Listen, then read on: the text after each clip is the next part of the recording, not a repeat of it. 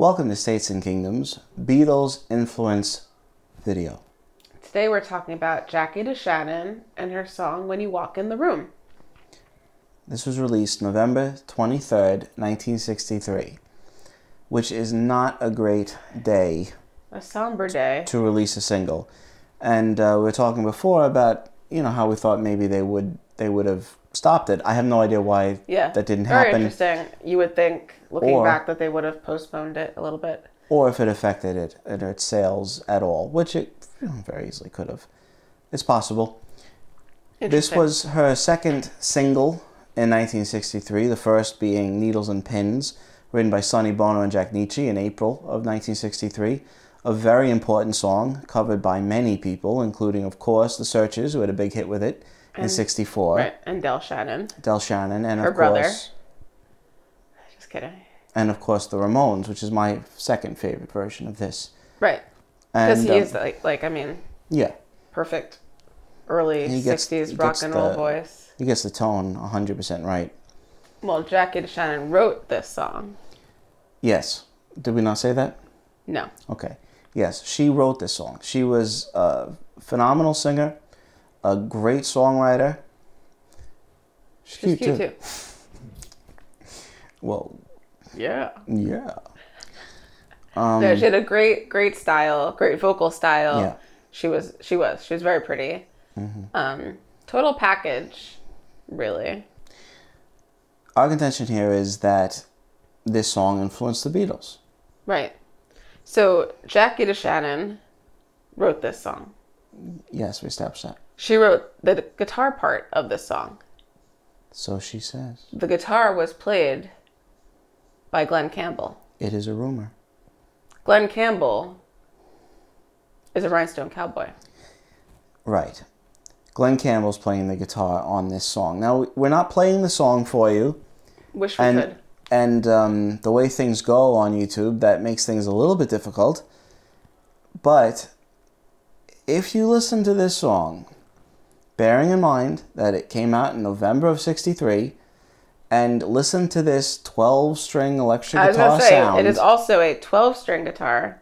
That's important to note. Listen to the opening bass and drum part, and how the guitar then kicks in, and then how the extra percussion kicks in. And stays kicked in throughout the whole song. Yes, the whole rhythm of it. I think it would be fairly easy to suggest that this song had quite the impact on or influence Therefore, maybe hence Ticket to Ride. Yes. Now, this song also had a massive impact just through the Searchers, the Beatles, the Byrds, all the way down to like Tom Petty and Peter Buck in REM and others, just because of that guitar sound, if nothing else. Right. This was the first time you hear that 12-string twangy style. Yeah. So yeah, any band or guitarist that went on to play a 12-string guitar, I think owes a debt of gratitude to this song. Yeah. And apart from that, it's just a flat-out great song with an incredible vocal performance on it. Now, some people might suggest, well, that's all very well and good, but, are you sure the Beatles heard this song? Yeah. Well, Jackie DeShannon opened for them on their first U.S. tour, so yes, they did. And they certainly heard the Searchers' version of it, if nothing else, since the Searchers were fellow Liverpudlians that they knew and had known for some time. May I remind everyone that this came out in 1963. Yep. I think people should listen to this song. They should listen to Jackie DeShannon. Listen to Glenn Campbell while you're at it. Right. Honorary Beach Boy. Yeah, Honorary Beach Boy. Needles and Pins, which is interesting, of course, because it was written by Sonny Bono and Jack Nitzsche. Jack Nitzsche, who, of course, went on to do the Jewel of the Nile soundtrack. But and Mermaids. Yes. I think you hear this and you think, oh, that's like super Beatlesque. At least, or Bird-esque or something, yeah. Yeah. And then you realize it was done in November of 63, released in November 63. So that's pretty interesting. And you're like, oh, well, that's interesting. Yeah, how'd that happen?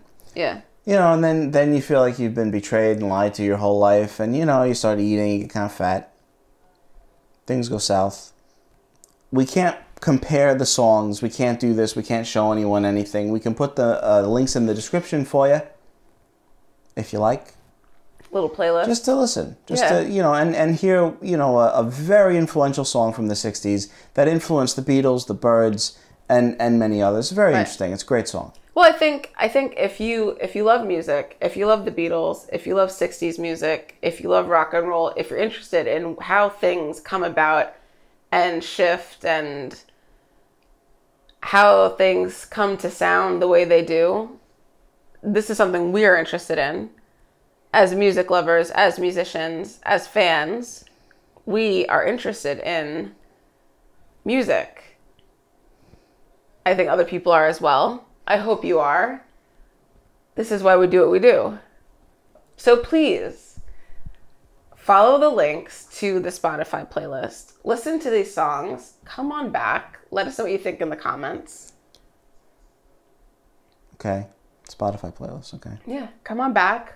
Comment. Let us know what you think about Jackie DeShannon. Please like this video.